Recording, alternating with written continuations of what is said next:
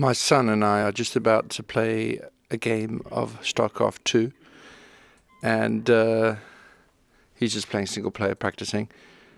I can play from my old ThinkPad G3 using Lutris. Let me show you how.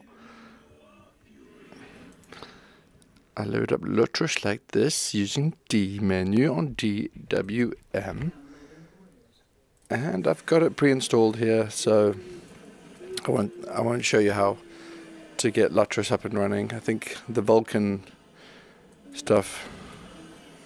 Oh yeah, just remember my password, very clever. And that's how you start it. I move it to just works tag 4, whatever. Let's play. You can see my son has joined, and my username is Drac. Starcraft 2 is free and runs really well on an old ThinkPad. So comment below if you want to play. But I'm playing on Sunday morning. Usually we play in some evening, but he's not well. Please like the video.